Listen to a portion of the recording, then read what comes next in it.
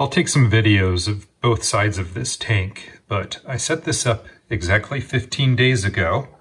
Did a tank setup video about building a dirted tank based on the father fish method, the Wallstad method, as I've also learned that it is called. And I just wanted to update you guys on how things are going in the tank. This is an aquatic insect tank, and I'm just testing out this dirted tank method. There was an inch of soil on the bottom with 2 inches of sand above it. And then a few days in, I dropped some leaf litter down onto the bottom of the substrate. I have also seeded the tank with ostracods, added in a snail to perform some cleanup duties, and then yesterday a second snail because I'm just starting to see some algae forming on the surface of the glass, and I need to employ some additional tank cleaners.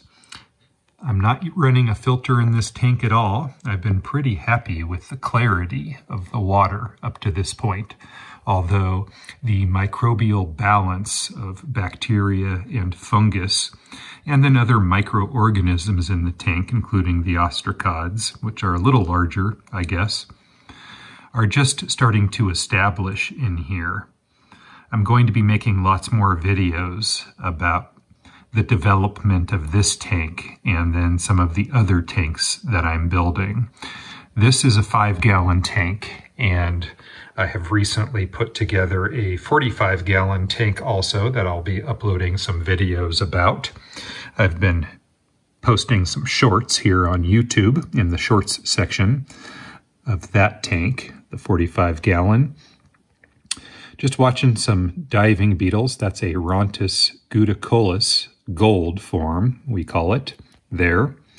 And over here, just working on cleaning up some algae on the living plants in the tank is this Troposternus water scavenger beetle. You can see the air on the bottom of its body there showing as silvery.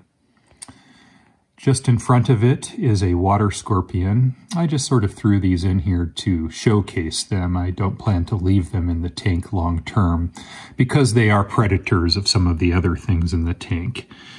Over on the other side there, you can see a backswimmer hanging out in the water column. I really like the backswimmers in these tanks. They really fill out the space in the tank. There's another one there over on the other side.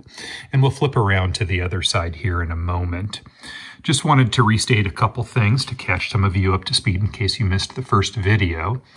But this is a planted tank, and I simply pushed the cut stems of these plants that I got from the Father Fish website into the sand about an inch down, and they have begun to root by this point. You're supposed to keep the light on in the tank for the plants for 2 to 4 weeks at first.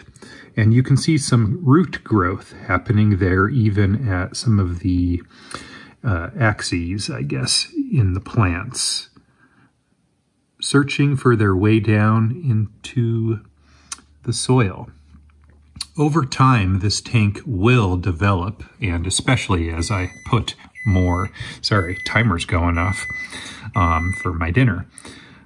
As I put more leaf litter into the tank, that will help to achieve the microbial balance to a greater degree and allow the decomposition of waste products that the larger animals in the tank generate.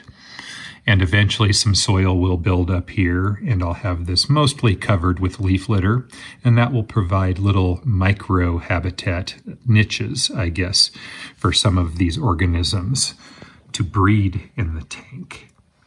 I'll be taking lots more video of this tank, and I'll probably flip around to the other side after I take my potatoes out of the oven. Here we are on the other side of the tank, and it looks a little bit more open. This is actually the side that I consider the display side of the tank. You can see that some water spots have formed up near the top. I need to run through and clean those. A few bubbles are appearing up at the top too. as I sort of add things in.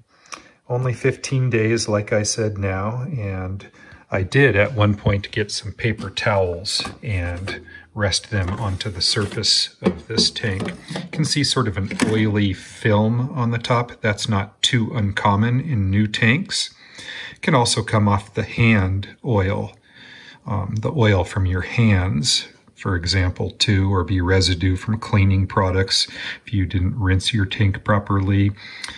Can come from new plants or, you know, working in the tank and stirring things up down below.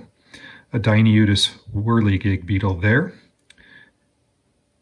So one of the tricks to getting this residue off the top, it may go away on its own, but some bubbles have formed also, which are common when there's a film up on top of the tank. And it may be bacterial in origin too, but you can simply take some pieces of paper towel and lay that down on the surface. And believe it or not, that will soak up this filmy coating on the top. And if you happen to see, particularly if you have smaller whirligigs than this Dineotis right here, which is actually a pretty good sized whirligig, the smaller ones, when the film, or if the film gets thick enough, may have a little trouble navigating along the surface. But clearly you can see this whirligig is living up to its name, whirling around in circles here on the surface of the water. Their eyes above and below so that they could see what's going on in both worlds. You may see in the very center of the tank here a very small organism zipping around. It looks like maybe, I don't know, a tiny little flea or something swimming through the water. That's an ostracod, also known as a seed shrimp. And a few of the backswimmers right there.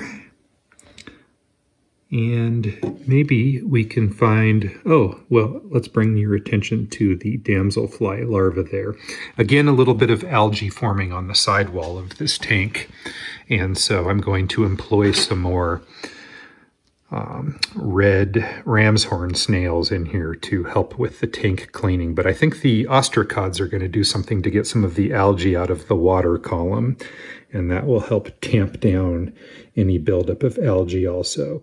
Sort of learning as I go, tweaking various variables in the tank to figure out how to keep the water clear, to keep the algae at a minimum, figure out how to get the plants to thrive with light. And of course, the algae really wants to grow when there's lots of light. And just mostly enjoying the process of learning how to work with a dirted tank and just loving watching the water bugs here in this gorgeous tank. There, now it's really time for dinner.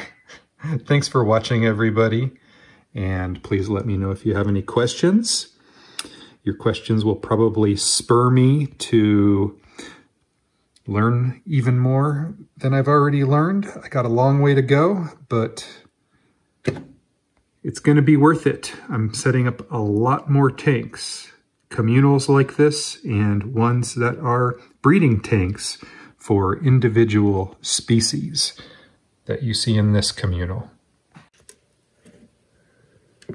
One last thing, as this Rontus scuticulus makes circles around the bottom of the tank, I do also plan to make some dedicated topic videos to address individual topics about the care and setup of these tanks.